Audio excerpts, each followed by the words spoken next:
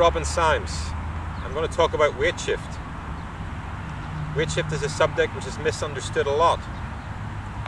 Often when players are looking at their swings in a mirror or in a camera, they think for the weight to be shifting towards their right foot in the backswing and left foot in the downswing, they must see movement to the right and movement to the left.